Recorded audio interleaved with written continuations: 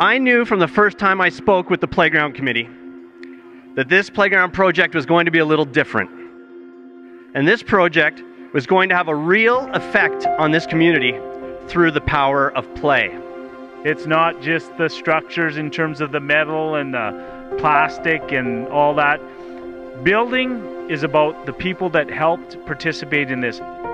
By the end of the first 3 days of school, I had grade 2 students at my door that said, not everybody at our school can play, and that's not okay.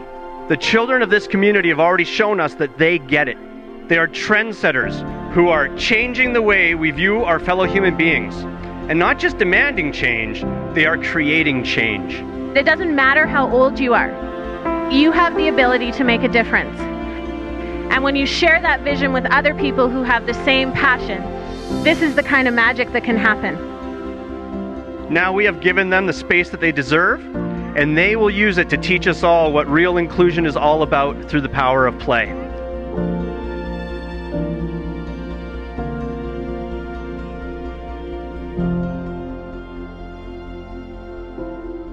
The first day, actually, when it opened, I looked behind me and I saw Jagger. Usually he goes slow down the ramp, but he was going fast. And we were all just running to the playground and Jagger was being pushed fast. And I saw when Jagger saw this, I knew he was really happy. And I know they're gonna have a great time on it, like we are. Hey, ready? It's time to play!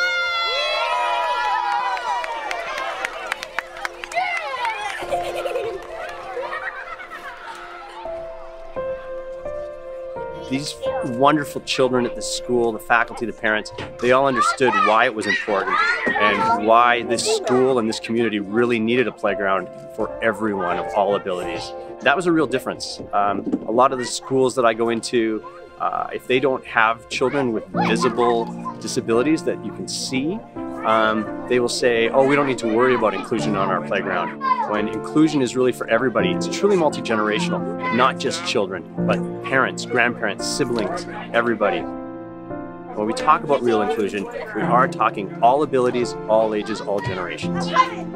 I am Tim Aylesworth, Territory Manager for Park and Play Design for Southern Alberta, and this is the Maddie McCullough Access for All Barrier-Free Playground Project, and I am so incredibly proud to be a part of it.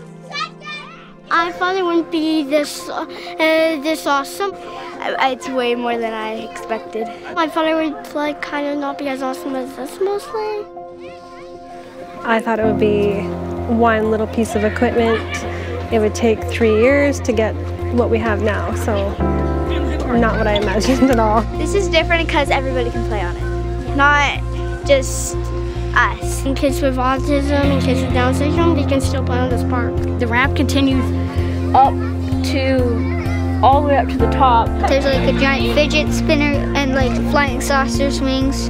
On the way, there's like stops like bells and laughing machines and stuff that they can touch and it makes sound and stuff. I would be playing with them probably on the boat or the swings a lot.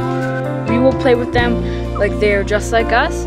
We include them, and with this playground, we get to play with them more than we would play on them on that playground. He's happy because now he can play on the park with us, and Fallon can too.